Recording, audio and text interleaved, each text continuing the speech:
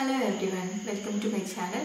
ഇന്ന് ഞാൻ സംസാരിക്കാൻ പോകുന്ന വിഷയം അല്ലെങ്കിൽ നിങ്ങൾക്ക് വേണ്ടി ഷെയർ ചെയ്യാൻ ഉദ്ദേശിക്കുന്ന വിഷയം എന്താണെന്ന് വെച്ചിട്ടുണ്ടെങ്കിൽ എങ്ങനെയാണ് കുഞ്ഞുങ്ങളെ ഹാൻഡിൽ ചെയ്യുന്നത് കുളിപ്പിക്കുമ്പോഴും അതുപോലെ തന്നെ ഓയിൽ മസാജ് ചെയ്യുമ്പോഴും എൻ്റെ കുഞ്ഞിനെ ഞാൻ എങ്ങനെയാണ് ഓയിൽ മസാജ് ചെയ്യുന്നത് എന്നുള്ള വീഡിയോ ഞാൻ എൻ്റെ സെക്കൻഡ് പാർട്ടായിട്ട് നെക്സ്റ്റ് വീഡിയോ ആയിട്ട് ഇടാമെന്ന് പറഞ്ഞിരുന്നു.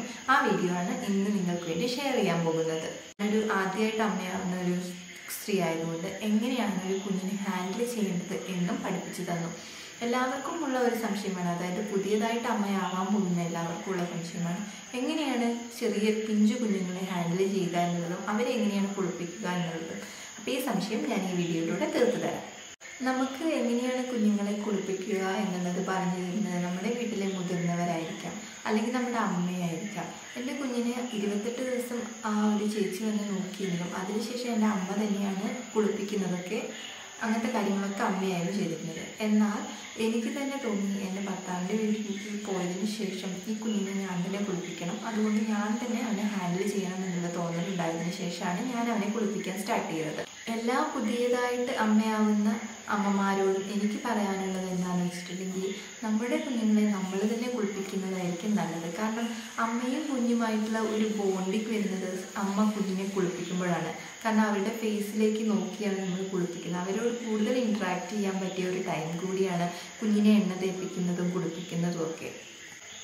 കുഞ്ഞിനെ കുളിപ്പിക്കുന്നതിന് മുന്നേ നമ്മളൊരു 20 മിനിറ്റ് അല്ലെങ്കിൽ ഒരു 15 മിനിറ്റ് മുമ്പെങ്കിലും കുഞ്ഞിനെ ഫീഡ് ചെയ്തിരിക്കണം. കാരണം കുഞ്ഞിനെ കുളിപ്പിക്കുന്നത് നമ്മളൊരു 20-25 മിനിറ്റ്സ് എടുത്തിട്ടായിരിക്കും. അപ്പോഴത്തേക്ക് അവർക്ക് വിശക്കും. അപ്പോൾ ആ വിശപ്പൊക്കെ ഒന്ന് അകറ്റാൻ വേണ്ടിയിട്ട് നമ്മൾ അതിനു മുമ്പ് ഫീഡ് ചെയ്തിരിക്കണം. കുഞ്ഞിനെ കുളിപ്പിക്കാൻ ആവശ്യമായ വെള്ളം, അതുപോലെ തന്നെ തോർത്ത്, സോപ്പ്, അതുപോലെ തന്നെ ഷാമ്പു എന്നിവയെല്ലാം നമ്മൾ റെഡിയാക്കി വെച്ചിരിക്കണം. കുഞ്ഞിൻ്റെ തലയിൽ ഞാൻ ഇപ്പോഴും യൂസ് ചെയ്തുകൊണ്ടിരിക്കുന്നത്, അവൻ ജനിച്ചപ്പോൾ മുതലേ ഞങ്ങൾ യൂസ് ചെയ്തുകൊണ്ടിരിക്കുന്നത് എന്താണെന്ന് വെച്ചിട്ടുണ്ടെങ്കിൽ നമ്മുടെ തുളസി ഇല, കൃഷ്ണ തുളസി ഇലയും അതുപോലെ തന്നെ പനിക്കൂർക്കയും ഇട്ടിട്ട് തിളപ്പിച്ച വെള്ളം ആറ്റിയതിന് ശേഷമാണ് അവൻ്റെ തലയിൽ ഒഴിക്കാറ്. ദേഹത്ത് സാധാരണ നോർമൽ വാട്ടറാണ്, നോർമൽ ചൂടുവെള്ളമാണ് നമ്മൾ യൂസ് ചെയ്യുന്നത്. അപ്പം നമുക്ക് ഞാനെപ്പോഴും മോൻ്റെ നെറ്റിയിൽ നിന്നാണ് ഓയിൽ മസാജ് സ്റ്റാർട്ട് ചെയ്യുക. എപ്പോഴും ഓയിൽ അപ്ലൈ ചെയ്തതിന് ശേഷം മാത്രം മസാജിങ് സ്റ്റാർട്ട് ചെയ്യണം. ഈ പുരികത്തിൻ്റെ വശങ്ങളും അതുപോലെ മൂക്കിൻ്റെ വശങ്ങളും ഇതുപോലെ മസാജ് ചെയ്ത് കൊടുക്കാം. മൂക്കിൻ്റെ ഇവിടെ നമുക്കിങ്ങനെയൊന്ന് പിടിച്ചു കൊടുക്കാം. അതുപോലെ തന്നെ മേൽച്ചുണ്ടിൻ്റെ വശം, കീഴ്ച്ചുണ്ടിൻ്റെ വശം, ഇതൊക്കെ നമുക്കിങ്ങനെ ഒന്ന് പ്രസ് ചെയ്ത് കൊടുക്കാം. കവിളുകൾ ഇതുപോലെ മസാജ് ചെയ്യാം. നമ്മളെപ്പോഴും ശ്രദ്ധിക്കേണ്ടത് ഓയിൽ അപ്ലൈ ചെയ്തതിന് ശേഷം മാത്രം മസാജിങ് ചെയ്യുക. കാരണം കുട്ടിക്ക് ഭയങ്കര ഹാർഡായിരിക്കും ഓയിൽ അപ്ലൈ ചെയ്യാണ്ട് മസാജ് ചെയ്യുമ്പോൾ. അതുപോലെ നമ്മൾ ഇതുപോലെ ഒന്ന് കയ്യിൽ എണ്ണ എടുത്തിട്ട് ഒന്ന് വാം ചെയ്തതിന് ശേഷം മാത്രം കുട്ടിയുടെ ദേഹത്ത് അപ്ലൈ ചെയ്യുക. അത് ബ്ലഡ് സർക്കുലേഷൻ കൂട്ടും. നമ്മളിതുപോലെ പിരികത്തിൻ്റെ വശങ്ങളും നെറ്റിയുടെ ഭാഗവും കവിളും ചുണ്ടിൻ്റെ വശങ്ങളും ഇതുപോലെ ഒന്ന് മസാജ് ചെയ്ത് കൊടുക്കാം. അതുപോലെ തന്നെ ചെവി നമുക്കിങ്ങനെ മസാജ് ചെയ്യാം. ചെവി മസാജ് ചെയ്യുമ്പോഴും ശ്രദ്ധിക്കണം, ചെവിയുടെ ഇരുവശങ്ങളിലും അല്ലെങ്കിൽ ഇടുക്കുകളിലൊക്കെ അഴുക്കുണ്ടാവും. ദേഹത്ത് നമുക്ക് ഇതുപോലെ ഓയിൽ അപ്ലൈ ചെയ്യാം. നന്നായിട്ടൊന്ന് വാം ചെയ്തതിന് ശേഷം കയ്യിൽ ഇങ്ങനെ ഒന്ന് എടുത്ത് വാം ചെയ്തതിന് ശേഷം അപ്ലൈ ചെയ്യുകയാണെങ്കിൽ ബ്ലഡ് സർക്കുലേഷൻ കൂട്ടും കുഞ്ഞുങ്ങൾക്ക്. അപ്പോൾ നമുക്കിതുപോലെ ദേഹത്തൊക്കെ മസാജ് ചെയ്ത് കൊടുക്കാൻ വേണ്ടിയിട്ട് എണ്ണ അപ്ലൈ ചെയ്യാം. ആദ്യം ഇവനിങ്ങനെ കമിഴുന്നത് കൊണ്ട് എനിക്ക് എല്ലാ പോർഷനും കറക്റ്റായിട്ട് കാണിക്കാൻ പറ്റില്ല. അപ്പോൾ ഇവൻ്റെ ബാക്ക് വശത്ത് നമുക്ക് ഓയിൽ അപ്ലൈ ചെയ്യാം ഇനി. അപ്പോൾ ഓയിൽ അപ്ലൈ ചെയ്യുമ്പോൾ ഞാൻ യൂസ് ചെയ്യുന്നത് കോക്കനട്ട് ഓയിലാണ്, അതായത് നമ്മുടെ വീട്ടിൽ ആട്ടിയ വെളിച്ചെണ്ണ. അത് നമുക്ക് എല്ലാ ഭാഗങ്ങളും അപ്ലൈ ചെയ്ത് കൊടുക്കാം. കാലിൻ്റെ എല്ലാ വശങ്ങളിലും, അതുപോലെ തന്നെ കാലിൻ്റെ അടിവശത്ത്, മടമ്പിൻ്റെ ഭാഗത്ത്, കൈയിൻ്റെ എല്ലാ വശത്തും, കൈകളുടെ വിരലുകൾ, അതുപോലെ തന്നെ കൈയിൻ്റെ ഉൾവശം, എല്ലാ ഭാഗത്തും നമ്മൾ ഓയിൽ അപ്ലൈ ചെയ്യണം. ഞാനെപ്പോഴും കുളിക്കുന്നതിന് തൊട്ട് ഒരു 20 മിനിറ്റ് മുമ്പാണ് ബോഡിയിൽ ഓയിൽ മസാജ് സ്റ്റാർട്ട് ചെയ്യുക. കാലിൻ്റെ വശങ്ങളൊക്കെ നമുക്കിതുപോലെ നന്നായി മസാജ് ചെയ്ത് കൊടുക്കാം. കാലിൻ്റെ ഉൾഭാഗത്ത് നമുക്കിതുപോലെ മസാജ് ചെയ്യാം. അതുപോലെ തന്നെ അവരുടെ വിരലുകളൊക്കെ നമുക്കൊന്നിങ്ങനെ വലിച്ച് മസാജ് ചെയ്യുന്നത് നല്ലതായിരിക്കും. ദേഹത്ത് നമ്മളിങ്ങനെ അപ്ലൈ ചെയ്ത് കൊടുത്തിട്ടുണ്ടെങ്കിൽ കുഞ്ഞുങ്ങൾക്ക് ഭയങ്കര റിലാക്സേഷൻ ആയിരിക്കും. അവർക്കത് കിടന്ന് ഉറങ്ങാനും ഒക്കെ നല്ലതായിരിക്കും. അവർക്ക് ബോഡി പെയിനൊക്കെ ഉണ്ടാവും നമ്മളിങ്ങനെ ഉണ്ട്. അപ്പോൾ ആ ബോഡി പെയിനൊക്കെ മാറും. ഇളം ചൂടുവെള്ളത്തിലാണ് അവരെ കുളിപ്പിക്കുക. അവരുടെ ചൂടിനനുസരിച്ചിട്ട് നമുക്ക് എങ്ങനെയാണെന്ന് വെച്ചിട്ടുണ്ടെങ്കിൽ ചൂട് മേല് കുളിപ്പിക്കുന്നതിൻ്റെ ചൂട് മാറ്റാം. ഇതുപോലെ കൈ മസാജ് ചെയ്യുമ്പോൾ നമ്മൾ ശ്രദ്ധിക്കേണ്ടത് ഇതുപോലെ മസാജ് ചെയ്യണം. ഇതുപോലെ മസാജ് ചെയ്യാൻ ശ്രദ്ധിക്കണം. അതുപോലെ തന്നെ അവരുടെ നെഞ്ച് ഒക്കെ മസാജ് ചെയ്യുമ്പോഴും ശ്രദ്ധിക്കണം. നമ്മളുടെ വയറിൽ ഗ്യാസ് പ്രോബ്ലംസ് ഒക്കെ ഉണ്ടെങ്കിൽ നമുക്കിതുപോലെ ക്ലോക്ക് വൈസ് റൊട്ടേറ്റ് ചെയ്ത് മസാജ് ചെയ്യാം.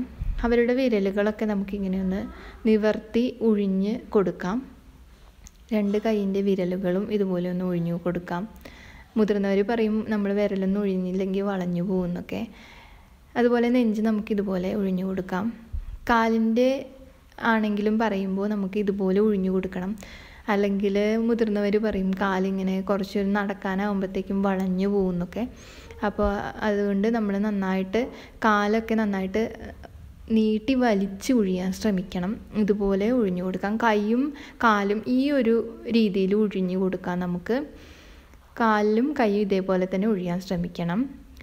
കാലിൻ്റെ വിരലുകളൊക്കെ നമുക്ക് ഇതുപോലെ നന്നായിട്ട് നീട്ടി വലിച്ച് മസാജ് ചെയ്ത് കൊടുക്കാം. എന്ന് വിചാരിച്ച് ഭയങ്കര ഹാർഡല്ല, സോഫ്റ്റായിട്ടാണ് ചെയ്യേണ്ടത്, അല്ലെങ്കിൽ കുഞ്ഞിന് ഭയങ്കര വേദനയായിരിക്കും. അതുപോലെ കുഞ്ഞിൻ്റെ പ്രൈവറ്റ് പാർട്സ് എപ്പോഴും ക്ലീൻ ആയിരിക്കണം. അത് ബോയ് ആണെങ്കിലും ഗേൾ ആണെങ്കിലും എപ്പോഴും ക്ലീൻ ആക്കി വെക്കാൻ ശ്രദ്ധിക്കുക. അല്ലെങ്കിൽ അലർജി റാഷസൊക്കെ ഉണ്ടാവും. അത് ഫ്യൂച്ചർ ഒരുപാട് പ്രോബ്ലംസ് ഉണ്ടാക്കും.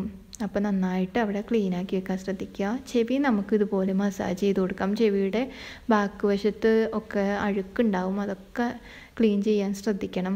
അതുപോലെ കഴുത്തിൻ്റെ വശങ്ങളിലൊക്കെ അഴുക്കുണ്ടാവും. കാരണം കുട്ടി ഫീഡ് ചെയ്യുമ്പോഴും അതുപോലെ തന്നെ കുട്ടിക്ക് കുറുക്ക് ഭക്ഷണ സാധനങ്ങളൊക്കെ കൊടുക്കുമ്പോൾ അവിടെ ഇരിക്കാനും അവിടെ റെഡിഷ് കളറിൽ അലർജികളൊക്കെ വരാനും ചാൻസ് ഉണ്ട്.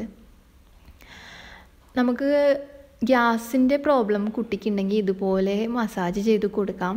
ഇങ്ങനെ ക്ലോക്ക് വൈസ് റൊട്ടേറ്റ് ചെയ്ത് കൊടുക്കുകയാണെങ്കിൽ അവർ ഗ്യാസ് റിലീസാവും. അതുപോലെ ഗ്യാസ് റിലീസാവുന്ന കുറച്ച് എക്സസൈസുകളുണ്ട്. അതിൻ്റെ അടുത്ത വീഡിയോയിൽ ഞാൻ അപ്ലോഡ് ചെയ്യുന്നതായിരിക്കും.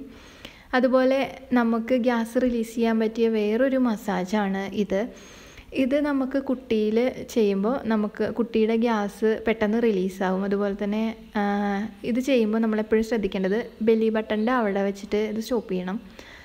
ഇങ്ങനെ മസാജ് ചെയ്ത് കൊടുക്കാം. നന്നായിട്ട് ഓയിൽ കയ്യിൽ വേണം.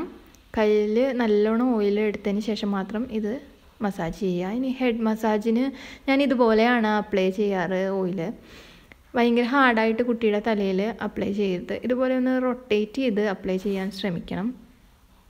ഇതുപോലെ അപ്ലൈ ചെയ്യുമ്പോൾ കുഞ്ഞിന് ഭയങ്കര റിലാക്സ് ആയിരിക്കും അവർ. അതുപോലെ തന്നെ അവരുടെ ഹെയർ ഗ്രോത്തിനും നല്ലതാണ്. ഞാൻ നേരത്തെ പറഞ്ഞല്ലോ, ഞാൻ കുട്ടിക്ക് യൂസ് ചെയ്യുന്നത് കാസ്റ്റർ ഓയിലും അതുപോലെ തന്നെ വെളിച്ചെണ്ണയും കൂടെ മിക്സ് ചെയ്തിട്ടാണ്. അപ്പോൾ ഇതുപോലെ നമുക്ക് അപ്ലൈ ചെയ്ത് കൊടുത്താൽ മതി. ആഴ്ചയിൽ ഒരു തവണയാണ് ഞാനിത് ചെയ്യാറ്. അപ്പോൾ ഇതുകൊണ്ട് അവന് നല്ല മാറ്റമുണ്ട്. അവൻ്റെ ചെറുപ്പത്തിൽ അവന് മുടി കുറവായിരുന്നു. നെറുകയിൽ ഇതുപോലെ തന്നെ അപ്ലൈ ചെയ്യുക.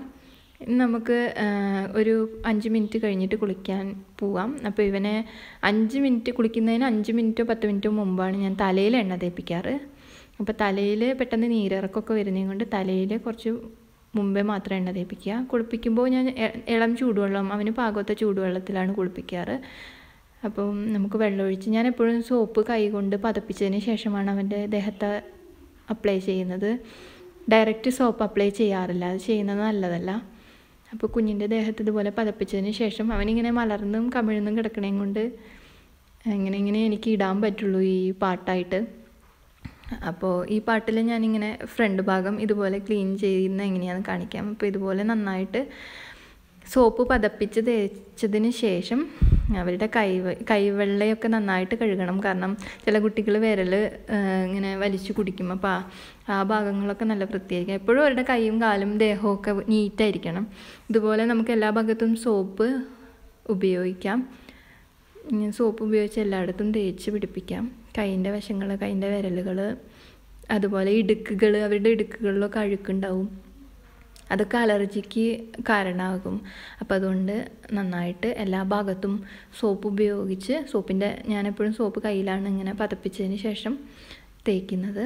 കൈയിൻ്റെയും കാലിൻ്റെയും ഉൾവശം ഒക്കെ നന്നായിട്ട് ക്ലീൻ ചെയ്യുക. കാലിൻ്റെ വശങ്ങളും കൈയിൻ്റെ വശങ്ങളും നന്നായിട്ട് ഇങ്ങനെ ക്ലീൻ ചെയ്തതിന് ശേഷം ഇവനിങ്ങനെ കമിഴണയും കൊണ്ട് ഇരിക്കാനായിട്ടില്ല. അപ്പോൾ ഇരുന്നിട്ട് കുളിപ്പിക്കാനായിട്ടില്ല, കിടത്തി തന്നെയാണ് ഇപ്പോഴും കുളിപ്പിക്കുന്നത്. വെള്ളം ഉപയോഗിച്ച് നന്നായിട്ട് കഴുകി കളയാം സോപ്പ് പതയൊക്കെ. സോപ്പ് പതയൊന്നും എവിടെയും ഇരിക്കാതിരിക്കാൻ ശ്രദ്ധിക്കണം, കാരണം റാഷസും അലർജീസൊക്കെ വരും. മുഖം എങ്ങനെയാണ് കഴുകണേന്ന് നോക്കാം. സോപ്പ് കയ്യിൽ പതപ്പിച്ചതിന് ശേഷം നെറ്റിയിലും കവിളിലും അതുപോലെ തന്നെ ചെവിയിലും നന്നായിട്ട് സോപ്പ് തടവി കൊടുക്കും. എന്നിട്ട് നമ്മൾ മുഖം കഴുകണ പോലെ ഡയറക്റ്റ് ഫേസിലേക്ക് ഒരിക്കലും വെള്ളം അപ്ലൈ ചെയ്ത് ഇതുപോലെ ജസ്റ്റ് ഒന്ന് ഒപ്പിയെടുക്കാനേ പാടുള്ളൂ. സോപ്പ് പതയൊക്കെ അതിൻ്റെ അംശങ്ങളൊക്കെ നമ്മളിങ്ങനെ ഒപ്പിയെടുത്ത് കളയണം. അതിന് ശേഷം നമുക്ക് തല എങ്ങനെയാണ് കുളിപ്പിക്കുന്നതെന്ന് നോക്കാം. നന്നായിട്ട് സോപ്പ് ഉപയോഗിച്ചിട്ട് ഇത് കളയണം, അല്ലെങ്കിൽ കുഞ്ഞിൻ്റെ കണ്ണിലൊക്കെ ഭയങ്കരമായിട്ട് നീറ്റലുണ്ടാവും. ബാക്കിയുള്ള വെള്ളം ഉപയോഗിച്ചിട്ട് നമുക്ക് കഴുകാം. ഇനി തല ഞാൻ ഒരു മൈൽഡായിട്ടുള്ള ഷാമ്പു ഉപയോഗിച്ചിട്ടാണ് കഴുകുന്നത്. ഹിമാലയയുടെ ബേബി ഷാമ്പു ഉപയോഗിച്ചിട്ട് നന്നായിട്ട് കയ്യിൽ പതപ്പിച്ചതിന് ശേഷം മാത്രം അവരുടെ തലയിലേക്ക് അപ്ലൈ ചെയ്യുക. എന്നിട്ട് നല്ലോണം കഴുകുക. ഇളം ചൂടുവെള്ളമാണ് ഞാൻ യൂസ് ചെയ്യുന്നത്. അത് തുളസിയില അതുപോലെ തന്നെ പനിക്കൂർക്കയില ഇട്ടിട്ടുള്ള ചൂടുവെള്ളമാണ്. ഇളം ചൂടുവെള്ളം മാത്രമേ തലയിൽ ഒഴിക്കുന്നുള്ളൂ. ഇവിടെ ഭയങ്കര തണുപ്പും അതുപോലെ തന്നെ മഴക്കാലം ആയതുകൊണ്ട് ഇളം ചൂടുവെള്ളത്തിലാണ് തല കഴുകുന്നത്. അപ്പോൾ നന്നായിട്ട് കഴുകി സോപ്പും അതുപോലെ തന്നെ അതിൻ്റെ ഷാമ്പൂവിൻ്റെ പതയൊക്കെ കളയണം, കണ്ണിലൊന്നും ആവാതിരിക്കാൻ ശ്രദ്ധിക്കണം. എൻ്റെ നെക്സ്റ്റ് പാർട്ട് വീഡിയോയിൽ കുഞ്ഞിൻ്റെ റൊട്ടീൻ, ഇത് കഴിഞ്ഞിട്ടുള്ള കുളി കഴിഞ്ഞിട്ടുള്ള റൊട്ടീൻ, അവന് യൂസ് ചെയ്യുന്ന പ്രോഡക്ട്സ്, ബേബി പ്രോഡക്ട്സ് എന്നിവയൊക്കെ പരിചയപ്പെടുത്താനായിട്ട് എൻ്റെ നെക്സ്റ്റ് പാർട്ട് വീഡിയോ കാണും വരെ നന്ദി. Thank you for watching.